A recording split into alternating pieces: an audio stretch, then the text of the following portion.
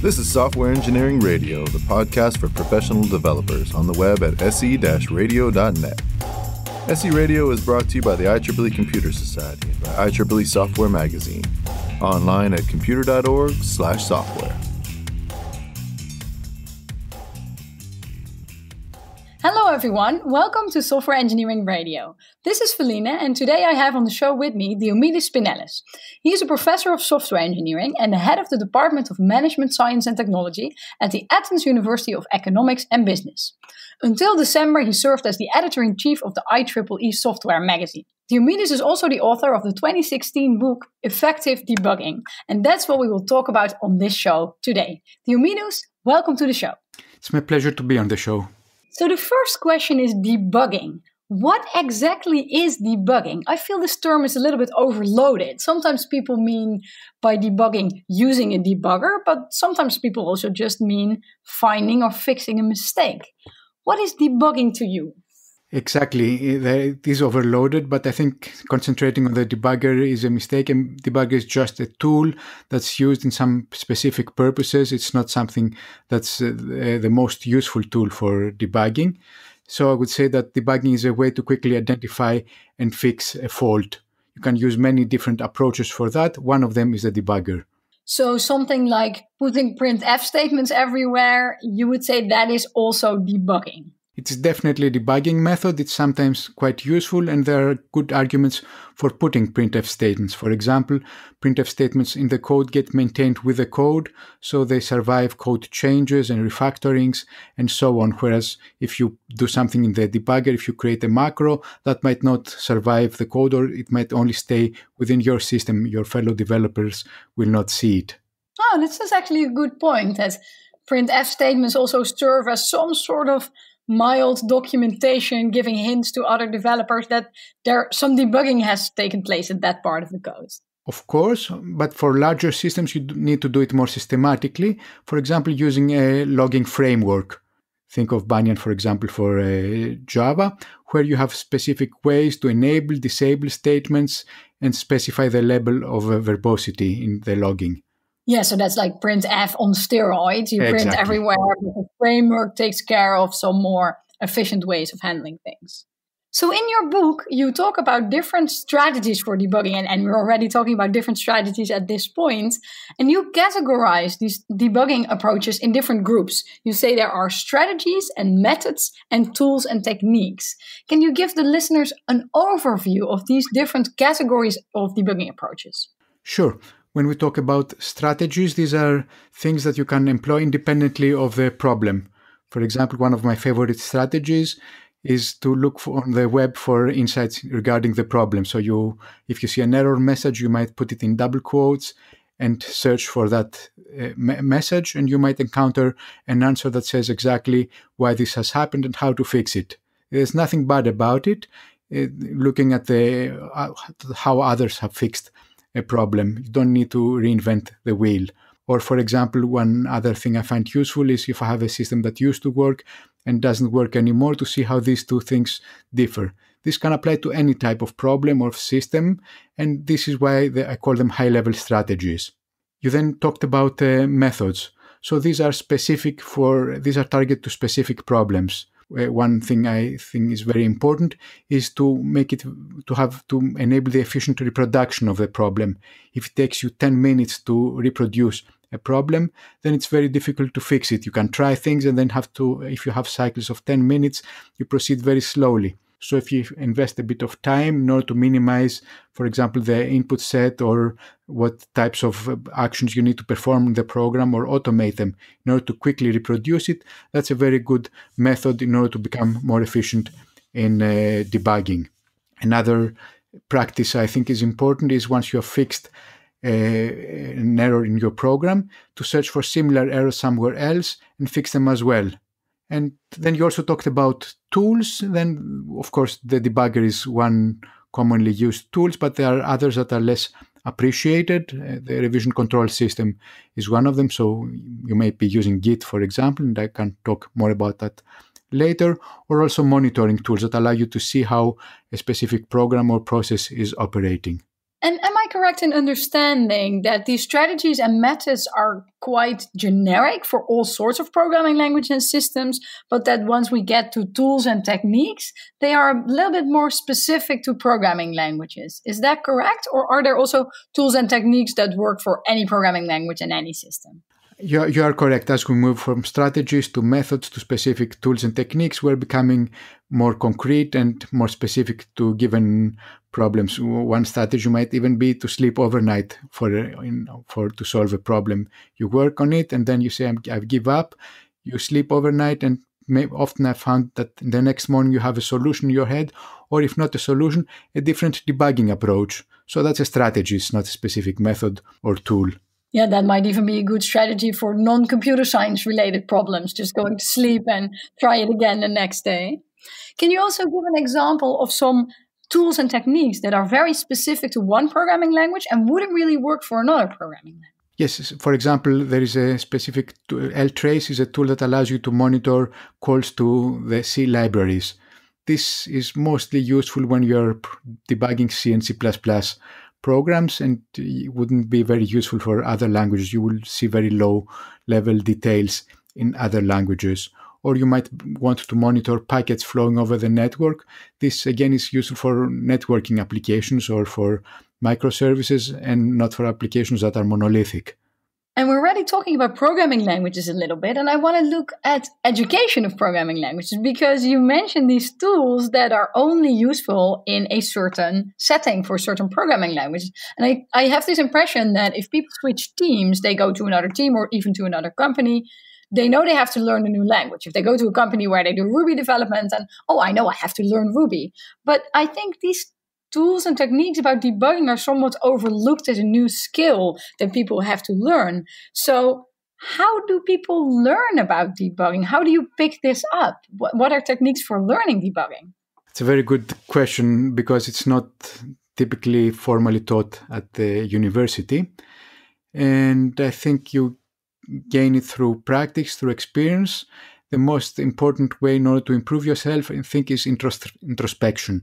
So every time you solve a problem, you find a fault, you fix it. Think what worked well, what didn't work well, what tools did you use, what tools would be useful in this case, and record them in your head or even in a notebook so that you can apply them next time. Also look at colleagues. What are they using? What do they find useful?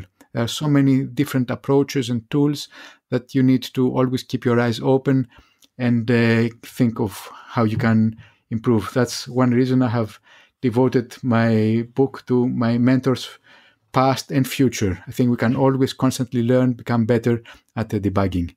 Yeah, I think it's very interesting that you mentioned that it's very much learning on the job. And I have this impression as well that is the case.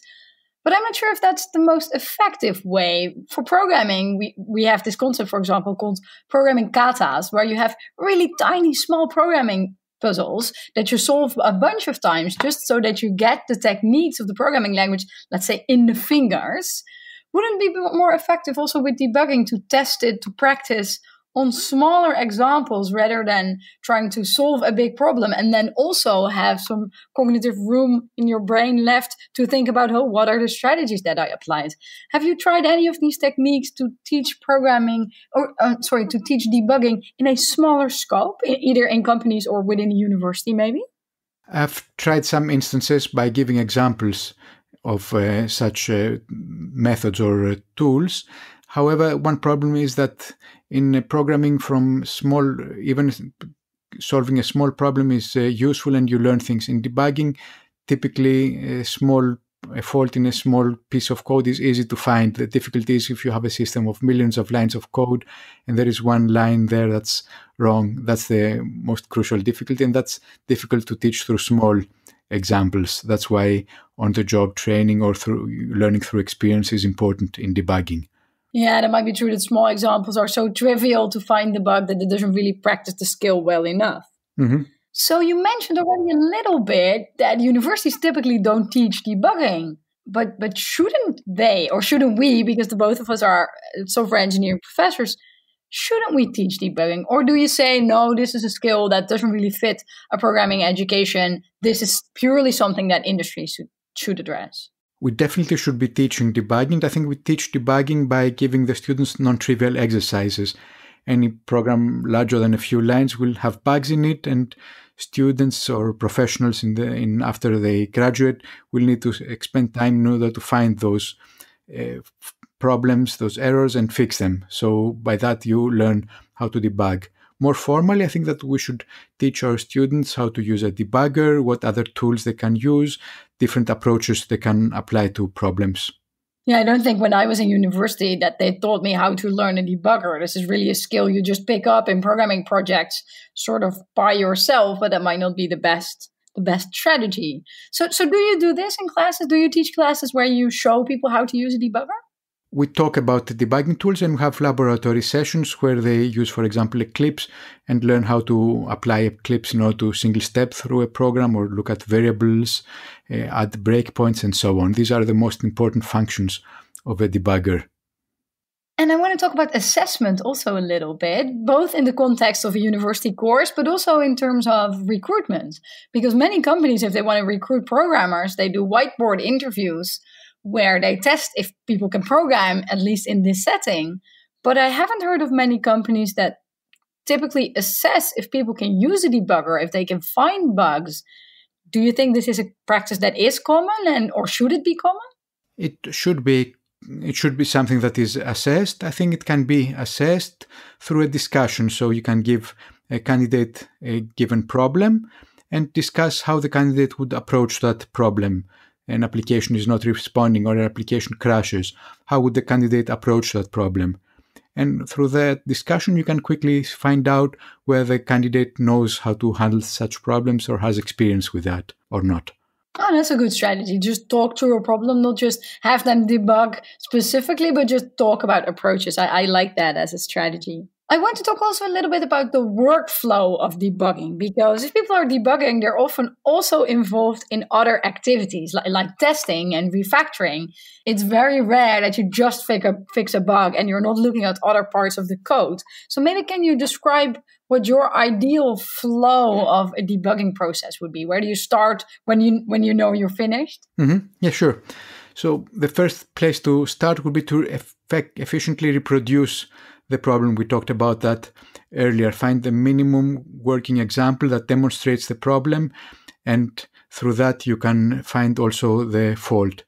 Then you need to locate exactly where the fault is once you have isolated the failure, and there are various methods to do that. You can drill up or down, so start from the manifestation of the problem and try to find the line where it occurs, or drill up, so you have a specific line where you know that your program crashes through an exception or something similar, and a wrong output and a wrong result, and you want to drill up to find out why this problem has occurred. Both are valid strategies, and there are different times where each one is more useful than the other. Once you have identified what was wrong in the problem, of course you need to fix it. And then also comes some housekeeping. So that would involve, first of all, looking for other instances of the same problem and fixing those as well, ensuring that this doesn't happen in the future, perhaps through some refactoring or some additional documentation or the addition of some assertions, and also communicating the problem to your group, your team. So you have an issue, you need to close it.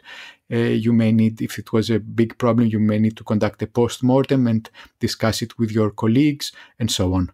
And is this process always the same? Do you have the same flow for all sorts of different types of bugs? Because I can imagine a security bug is really very different from a performance issue. Does this strategy always hold, or are there different workflows for different types of issues? There are indeed different workflows. So you mentioned performance. This has a very different workflow. It has to do with measurement, understanding what the type of problem you are witnessing is. Is your system I/O bound? Is it waiting a lot of time for packets to arrive from the network or from blocks to be read from the disk? Is it CPU bound? Is it tying your processor? And if that is the case, is the processor executing some code on your behalf, or is it executing code within the operating system context? And then drilling down in order to find out hotspot areas, if it's CPU bound, specific functions, or even lines of code where the program is taking a lot of time. You would then use some strategy in order to improve the performance of your problem, for example, through a more efficient algorithm, or by using a better data structure, or even by removing many calls to the operating system. And then you would measure again in order to see whether you have fixed that performance problem or not. Okay. Fixing bugs is always risky, right? There are many cases known. Maybe you have a few examples where people try to fix one bug, but introduced another bug in another part of the system. How do you lower the risk of debugging and bug fixing? It is risky, but not as risky as, say, refactoring, where you start with a working system and you aim to give back a working system again. In debugging, you start with a system that has a fault in it, a system that has failed, and you need to fix that. So it's typically you will give a system that's a bit better than the system that you started with. How do you lower the risk? The answer is easy. You need to have you need to test the system. Ideally, you should have unit tests, integration tests, and so on that can assert that at the end of your session, your system is working as it worked before.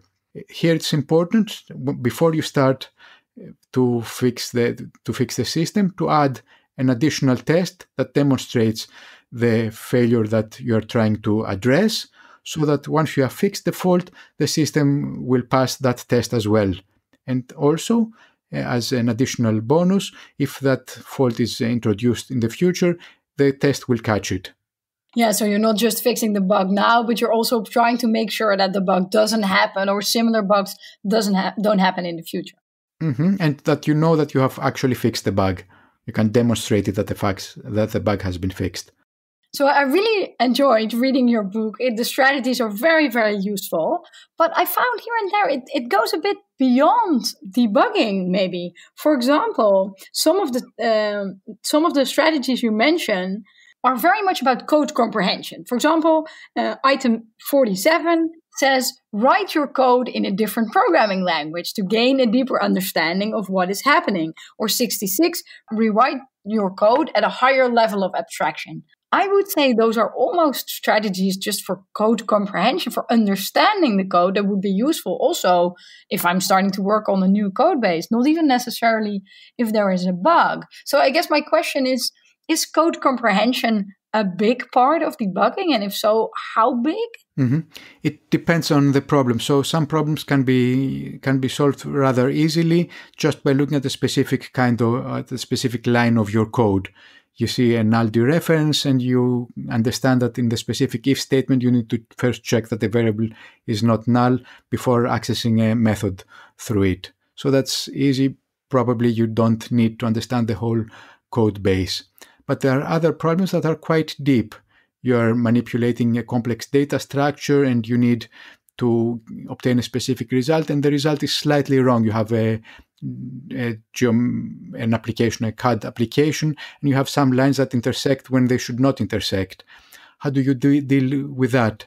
In that case, if you have a complex algorithm that you've developed yourself, it might be quite difficult to isolate the problem. Maybe the problem is not in a specific line, but in the way you manage the whole data structure or you have understood the problem. In this case, rephrasing the problem, rewriting it in a higher level language might get rid of many non-essential details and might help you get a clearer picture of how to approach the problem and where the problem lies. So if you are at the same time trying to get correct the C pointers and also understand a very complex algorithm that involves many routines, you might be doomed. If you can express it easier using Python sets, for example, then you might understand the problem better and you either keep it in that higher level language or rewrite it again correctly in the lower level language that it was initially implemented in.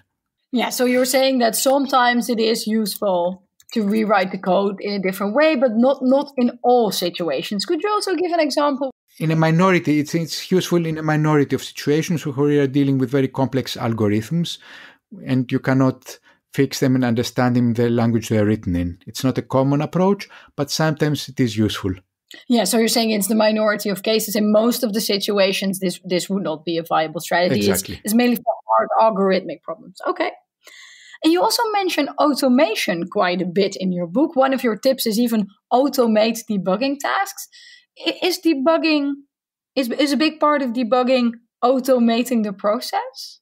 There is a large element in it, especially for non-trivial problems. So in one instance, I had a problem where I needed the specific line was responding, a specific function was responding very slowly, but the input that it was getting was quite complex. So the way I solved it was to write a small script that broke the input into parts and gave to the function each small part in series until I found a specific part of the input that was making the function respond very slowly. So automation can help you in a number of cases where you're dealing with complex inputs and non-trivial processes. It allows you to drill down and find out what parts are responsible for a failure. Could you also give an example where automation would not really help? Are there specific types of problems where you say, well, maybe the automation would get in the way of understanding? It would be better to do it as manually as possible? Or is automation always good? Automation is good when you are dealing with complex input or complex tasks that are cumbersome to do manually. If the problem screams at you, if you have an exception in a specific line, often you don't need automation. But if you have a 100 megabyte log file and you need to find out which line was responsible for the failure you are seeing, maybe automating the process of filtering that log file, feeding your program with specific instances of lines that were associated with the problem can help you quickly arrive at the source of the fault. So it's a matter of scale as well. The larger your problem or the larger your code base, the more important automation gets. The code base and also the data you are handling. Maybe you have a small code base, but huge amount of data which you need to process in some non-manual fashion automatically in order to arrive at the ones that are associated with the failure. We already talked a little bit about programming languages and different strategies, and I want to zoom into that a little bit more because while reading your book, I thought, maybe it's the case that some strategies don't fit all programming paradigms. Do you agree with me? Are there some strategies that are a little bit more specific towards a certain programming paradigm? I can give an example. For example, your rule 33 is examine the values of variables. If you work in a purely functional programming language, there are no variables, so there's nothing to inspect. So that rule doesn't really help. Do you agree with me that some programming paradigms fit really well with some strategies, but not with others? Yes, definitely. Some approaches can work better with some languages than others. But again, this is not doesn't mean that they cannot be used. You mentioned variables in functional languages. You often let a variable have a value, but only once in a functional language. So inspecting that may be helpful. Or other languages don't have good debuggers associated with them, or there are debuggers that are cumbersome to use. So it's easier to add logging or printf statements to them. So what strategy is most effective really depends on the language and the tools that are associated with it. And how would you know this? How do you know what strategies fit what programming paradigm? Is this, again, just a matter of experience, or is there some sort of classification that people could read? It is experience because also things change. A new tool comes out that's very useful for a specific language. And it's also a matter of learning the best tools for a specific language. So looking around, and always trying to improve yourself. One important element is when you see yourself toiling needlessly in order to find a fault, to think, how could I do this better, and invest in learning a new tool, in a new method, rather than trying a process that's cumbersome again and again and again. If you don't improve yourself, then you will never become an effective debugger. Yeah, so you also need metacognitive skills to think, hey, am I doing the right thing here? Is this a good strategy if I'm doing the same thing for 3 hours, or if I'm debugging the same type of problem every week, then maybe I need a better strategy. Exactly. So you might be using a strategy that allows you to find the source of the problem, but you also need always to think, how could I have done this better? Yeah, that's also general good advice in every situation. Look back and what was a good strategy or what was helpful and where could I have been more effective. I also want to talk a little bit about newer programming paradigms, because when I was in university, debugging was relatively easy because I ran a program on my machine and it was relatively small, so a debugger was very useful. But for example, now we have big web systems with a front end and a back end and maybe a model view controller system that I'm not directly executing all the code that I am working with.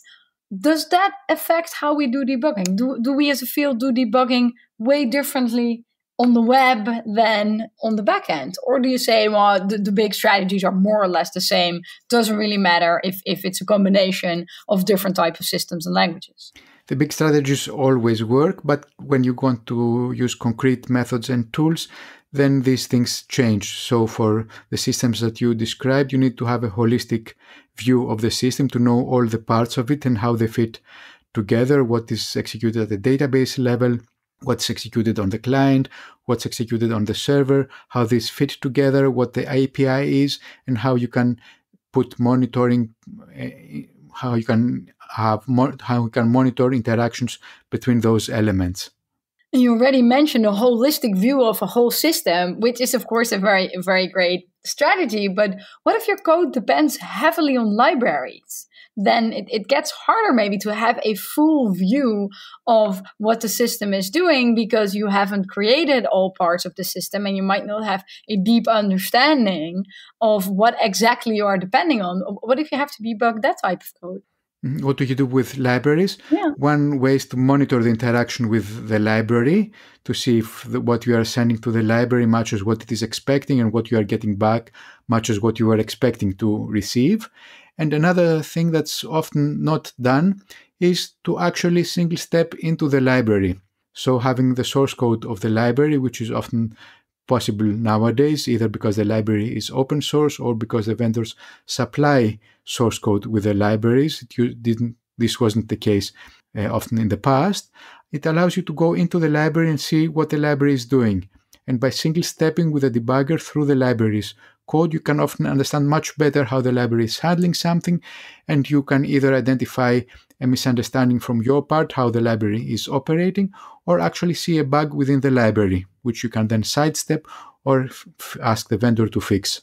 And if we take such a system one step further, if we're not talking about one big system with a few libraries, but we're talking about an architecture of microservices, does that impact debugging? How do you debug a system that has many separate components? It's definitely trickier. That's why there is a saying that if you cannot handle something as a monolithic block, how can you expect it to work with it and decompose it into microservices? Here you definitely need logging at all levels and by all microservices. You need better instrumentation in order to be able to reenact a specific failure that you have seen from the form it was logged so that you can identify which microservice failed and why it failed. Yeah, so the first choice is maybe how do we break up the system, and then we try to debug the smaller parts and then debug the whole. Is that a good summary? You need to be able to understand how the whole is working through logging and then replay that logging in order to find out a specific fault. Yes. Try to identify the smallest part of your system where the error occurred and then debug it in the smallest scope possible. Exactly. In that sense, it might not be that different from a big system with a bunch of libraries, because then also the same question is, where does the bug occur? Mm-hmm.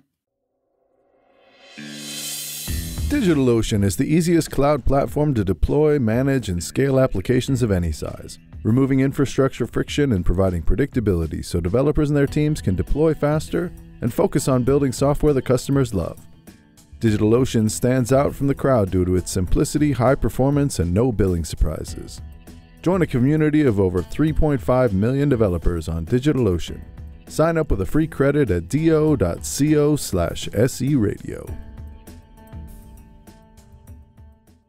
Do you think that as a field, if we take all software engineers or programmers together, are we getting better at debugging. What big advances have you seen in debugging in practice?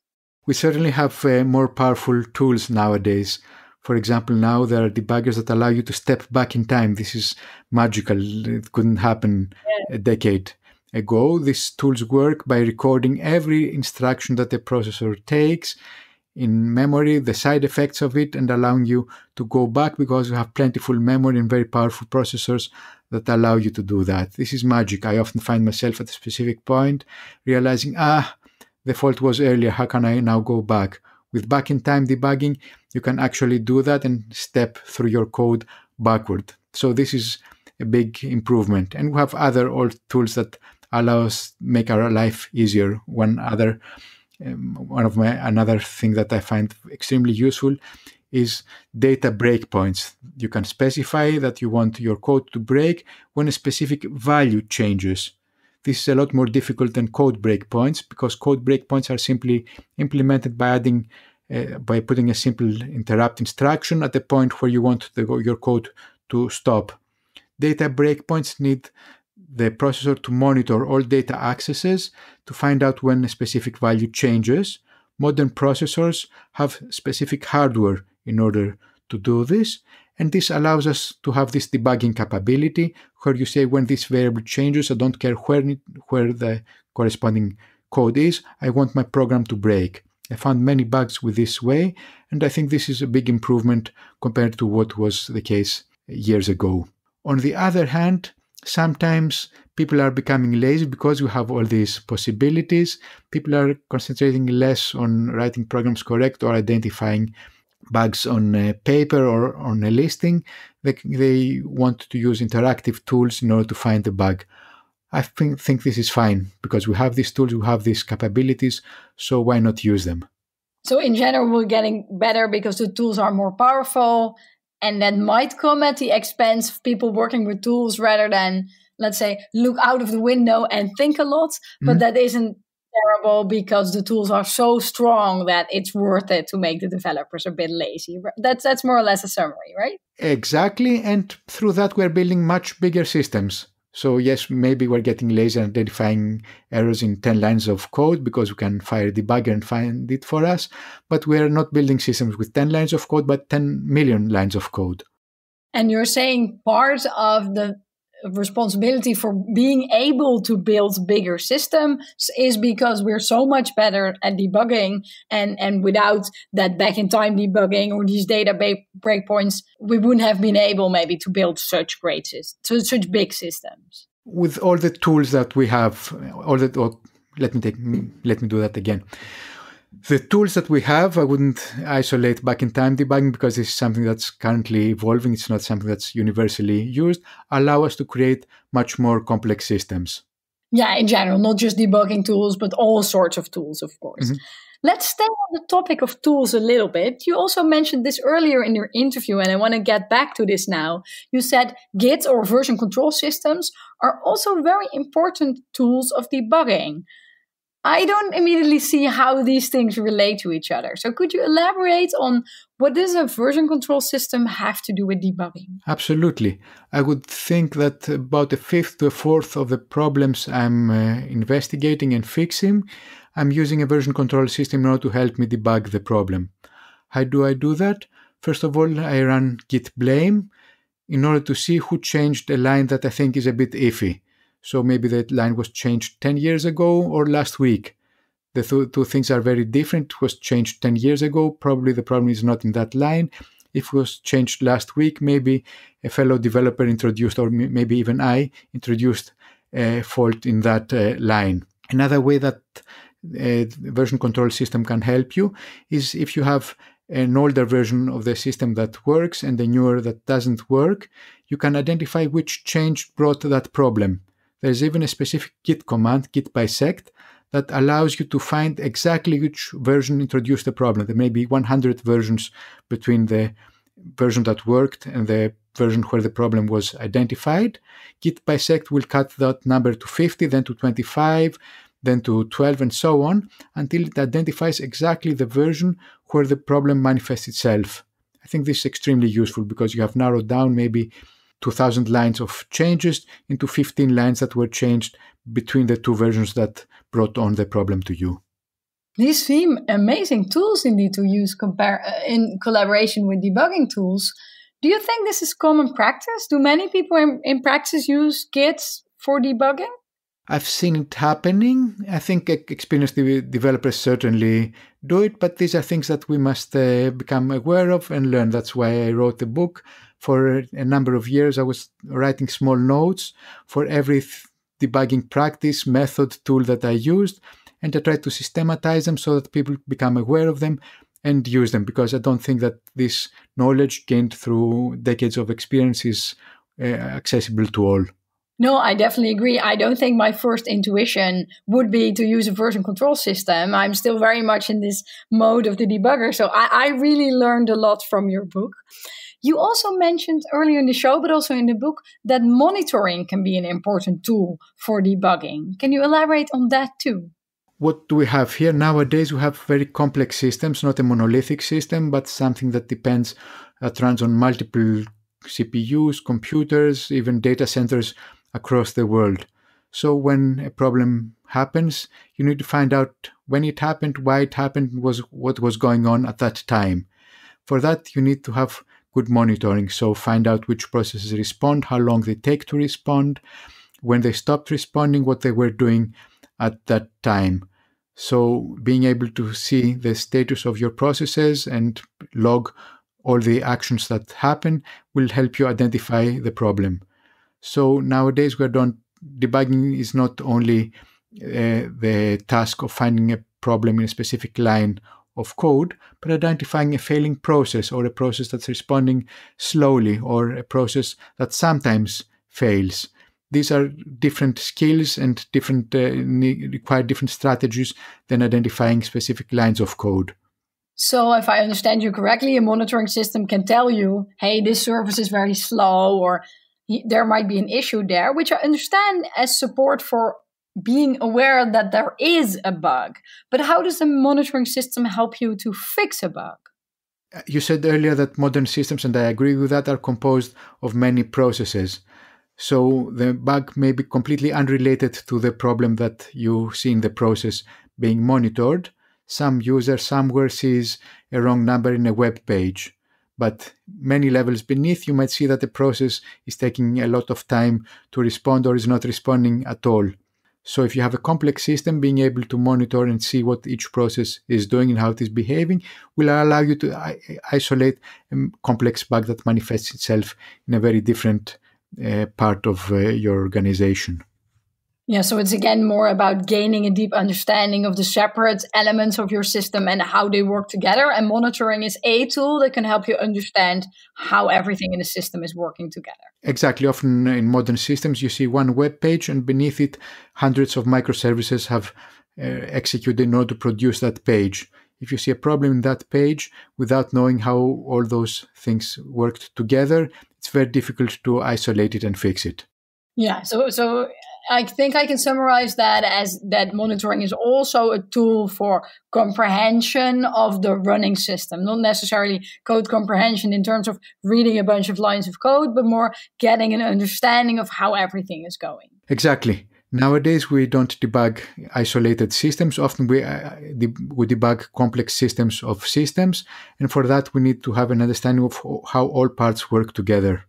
Very clear. I want to talk a little bit about this new motto in software developing, mainly in Silicon Valley, where some companies say it's very important to just move fast and break things, and we'll deal with the consequences later.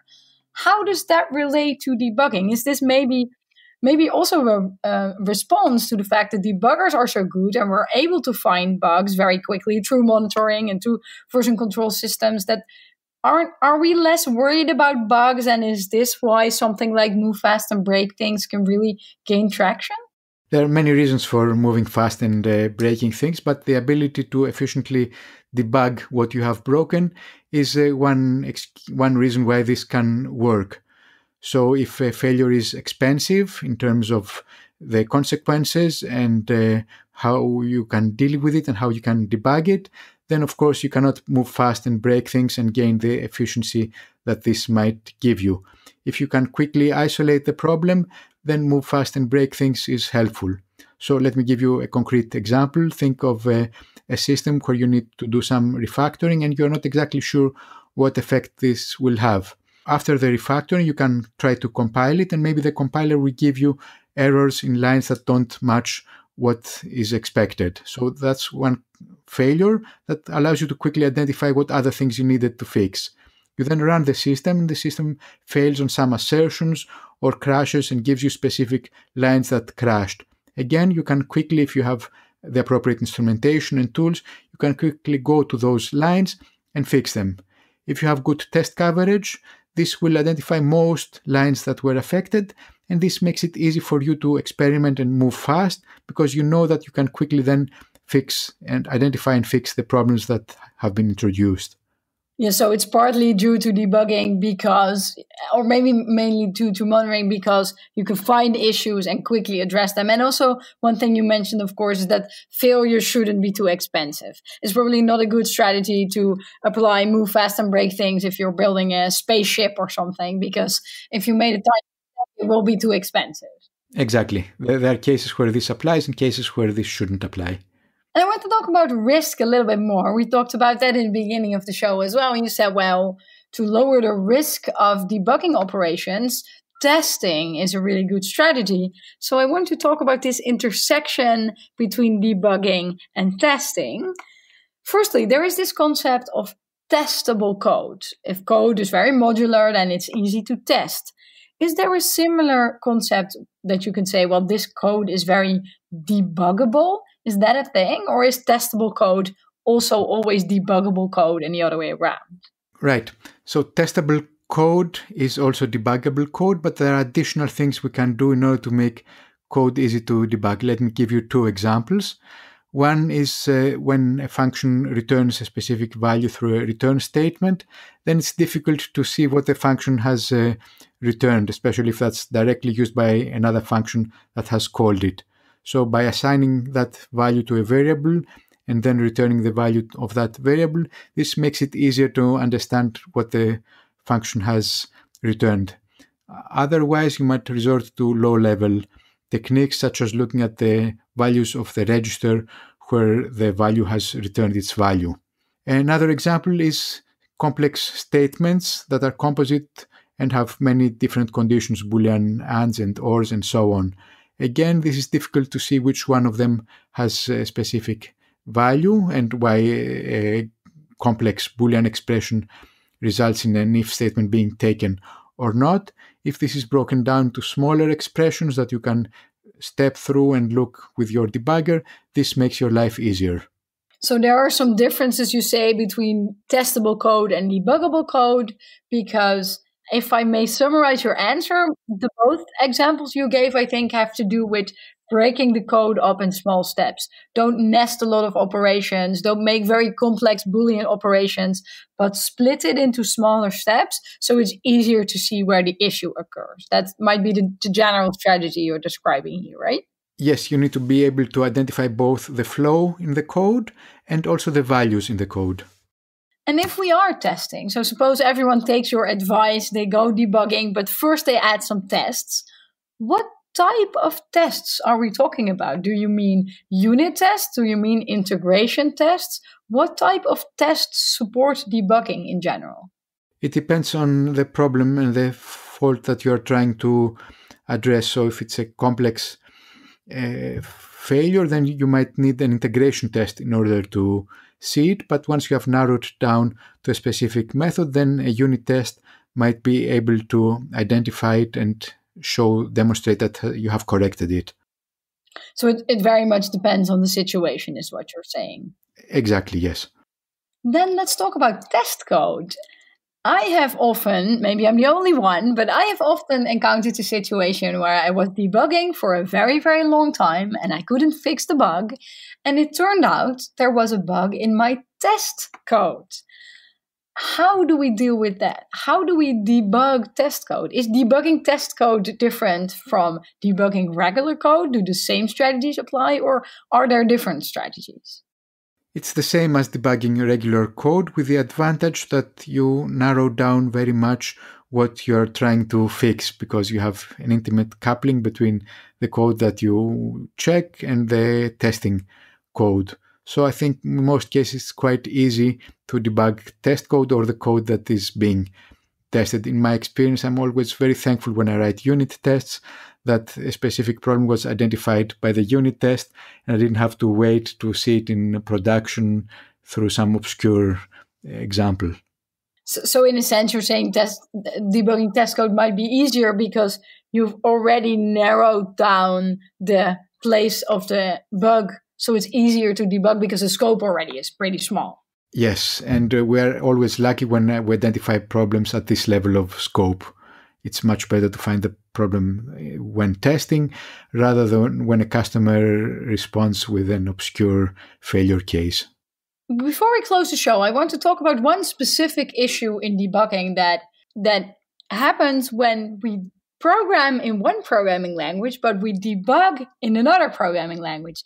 Nowadays, there are many programming languages that compile to JavaScript, for example, TypeScript. So you program TypeScript, but often the debugger runs on the JavaScript level. So you have these two levels.